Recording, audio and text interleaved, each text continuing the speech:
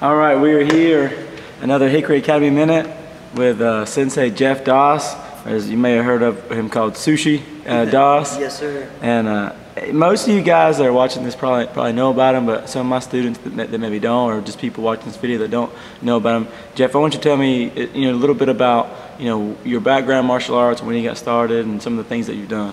All right. Well, thank you for having me, of course. And yes, my name is Jeff Sushi Doss. I started martial arts when I was 4 years old and immediately got into tournament karate. Probably my first tournament I went to was a national tournament in Greensboro when I was like, I don't know, 3 months into karate. So, and it got into the national scene at an early age, and from there on it kind of took off and did locals and regionals around the area, but a lot of national tournaments. And at 10 years old, or at 9, I got my black belt and started training with John Valera, who was one of the best forms of weapons people of all time, and he was from Virginia, and now he's big time stunt coordinator for Hollywood and things like that. So I started training with him to get the private lessons, and in '94 when I was 10, I started doing the NASCA tour.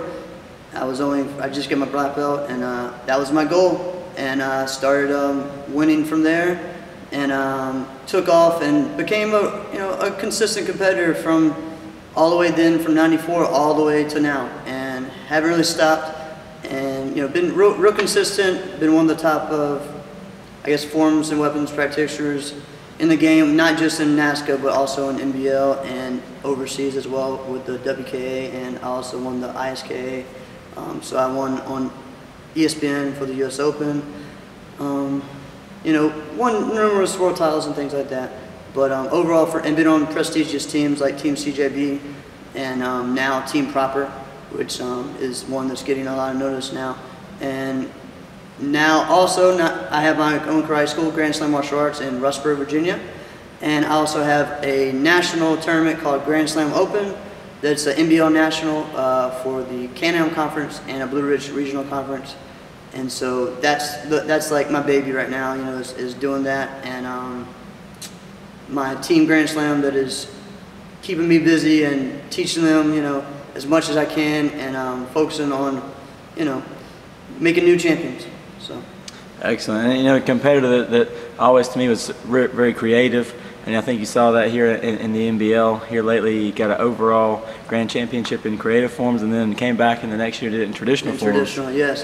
So it's the first time anyone's done that before, and it was real important to me because I've been wanting that traditional forms title for a long time, and it always had kind of creeped away from me. So I took a break from it for a couple years and focused on my creative, and just really blew up, and then came back and won Korean and won the grand champion with it. So it was really cool, and very blessed to do something like that. And it's a long career as far as competing in sport karate, and one of the things I like and I always praise Jeff Doss about is he's one of those guys that didn't just retire or stop being involved with the sport, but he's also given back as a promoter. If you haven't been to his tournament, it's really blown up in a short span of time. Yeah, 3 years. And creative, just like he is as a competitor. There's a lot of cool stuff that they do with the Ironman Challenge and a lot of different divisions that they do. It's really nice. And one of the things I like about Jeff, he's not just a sport competitor. He's also cares about the self-defense aspect, the life enrichment aspect, and what are some of the things that you've taken away from karate, not just from a sports aspect, but just some of the things you learned as a person through your training? Through martial arts. Let's see, every day I learn something from martial arts, and I mean, I tell everyone, I have the best job in the world. I get to do what I love, and as a teacher, teaching martial arts, I learn something every day, and a lot of times, just you don't realize how much you mean to a kid, until someday they say something, you're just like, wow, okay, that, or their parents tell you something. That's just really cool to me. As far as what I get every day, I'd say respect has been my main thing, and that's carried me throughout. As everyone, when they talk to me, they always comment how respectful I am, saying yes ma'am, yes sir, and it's I always get yelled at by some people for saying yes ma'am, yes sir too much to them. Like, I'm not old, but I'm like, that's what martial arts is about, is that respect, and it carries through for my whole life. And the way I treat my family, the way, you know, what I tell people too is, I have a great family, perfect family, but my family and I, like, we take our martial arts, I'm the only one that's really competitively, or not competitively, but into martial arts actively, but they all support me. And the things that we did in martial arts, we didn't just do it, and the things we learned, we did at home every day, and we still every day, and it's become, you know, a way of living, you know, is that respect, the focus, the leadership, all that stuff, and you know, it's just a cool thing for me.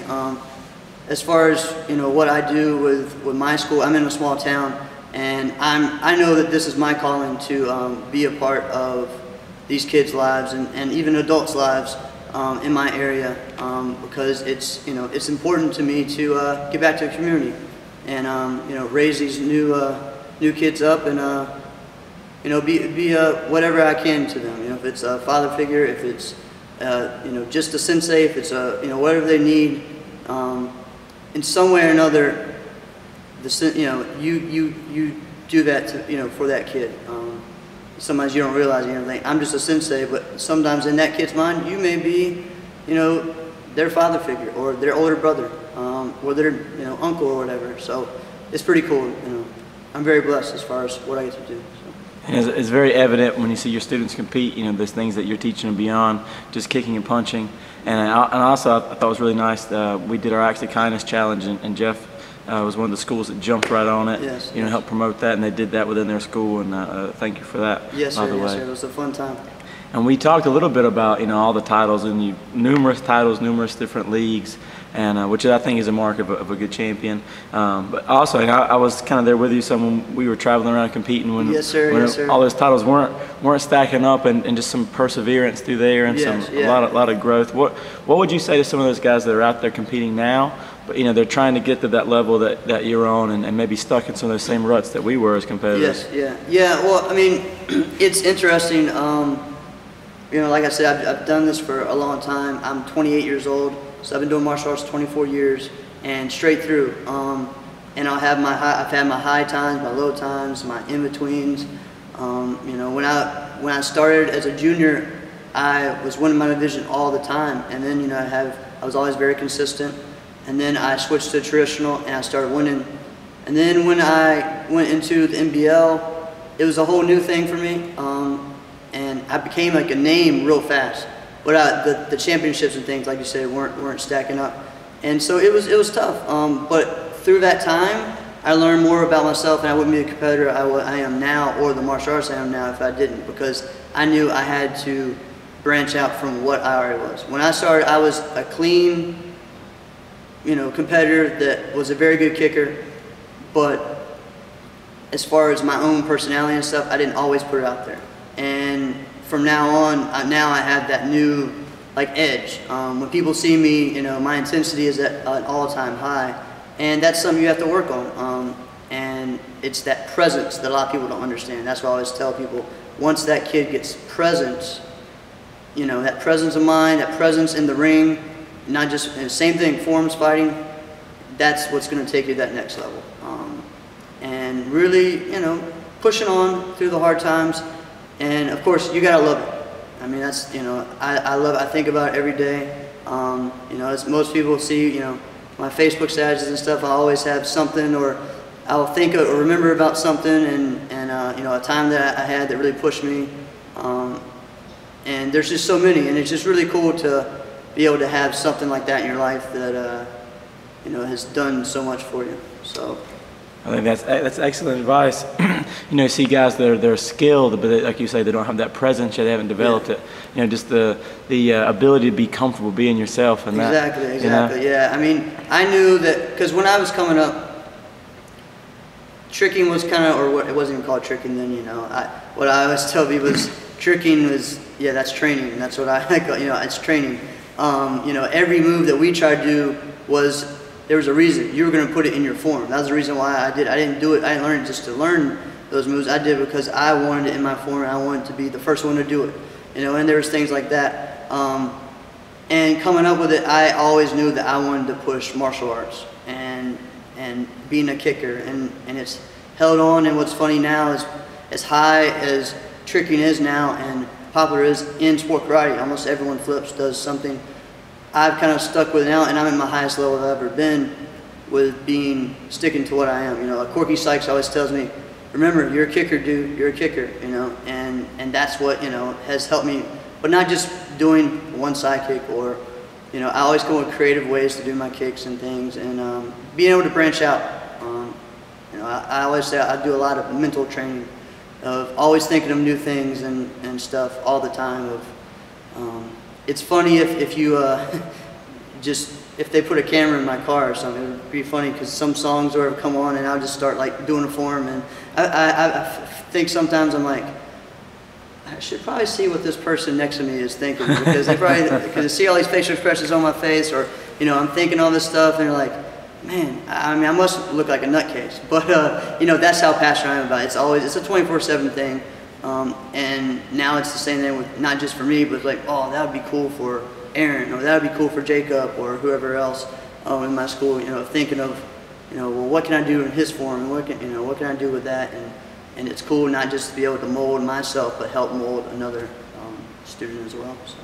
Excellent, and that's, you know, there's good things I always think when I think Jeff Doss is, you know, he's creative, and he's a guy that is just passionate. He lives and breathes sport karate and martial arts, and it's really great to see you kind of evolve over the past few years as a promoter now, yes, an instructor now, and you're giving back in your students, and you can see, you know, your hands-on approach, and really some great competitors right now. I think one of you guys won Grants today. Yes, Aaron Bailey won his first black belt Grand, so and you know, he's one that I moved up to just compete as a black belt, because I wanted to get that feel of it, and he's just taken off. He reminds me a lot of myself, and you know, his intensity and the way he trains and thinks about karate the same way as when I was that age too. So it's really cool to see.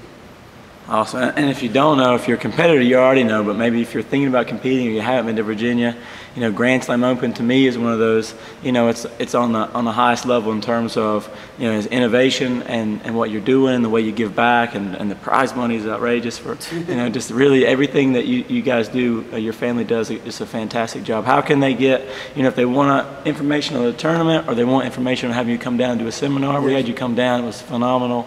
You know, how can they get in touch with Jeff Doss, or how can they, you know, get a hold of you? Well, I guess first, you know, I have two websites. I have Jeff Doss Grand Slam, which is the tournament website, and you can also find my information on the NBL website, which is nblskil.com, and that has, you know, the calendar for all the NBL SKIL tournaments.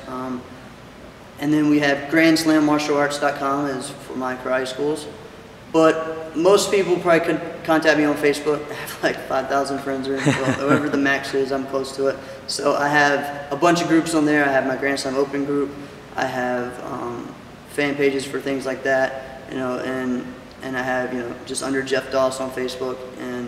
And you know, I'm very approachable to everyone, you know, send me a message, talk, you know, whatever, it's no problem. And I've been doing a lot of seminars lately, and that's something really that's been cool, that I always wanted to be able to do, but lately it's just been, you know, available now, and that's something that I enjoy doing, just doing the seminars. I was in New Mexico about 3 weeks ago for an NBL tournament out there, and then I did a seminar the night before, and it was really cool. I had like 30 to 40, and so it's really pumped me up, because I just, you know, another reason that you don't even realize, you know, how many people are watching you, and that's something, you know, that I'm proud about, is that I've become a good, you know, role model for people, which I don't think I am, but at the same time, just as far as a competitor, like you said, the longevity speaks for itself, and I think it's something that a lot of people, you know, look up to. So it's really cool. Excellent. And again, Jeff, I appreciate you coming by and doing this. It's nice to get all these conversations we've been having for years and years and years on tape. And if you guys, you know, like I said, if you haven't heard of it, make sure you contact them and be a part of that, you know, sport karate history, and just be involved in the sport. I think we have so many martial artists out there that have, you know, never got a chance to compete at a tournament like that, or don't know they exist. You know, come out, be a part of the movement. I think it's, you know, it's the best thing we can do for our sport, is to get our young people.